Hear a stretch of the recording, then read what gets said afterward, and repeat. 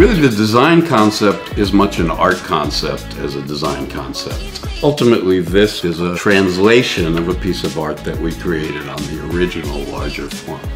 Even if it's a product in the end, I like to sort of start with some fingerprints and end with some fingerprints. You're supposed to understand that fingerprint in the end, regardless of the product or the process.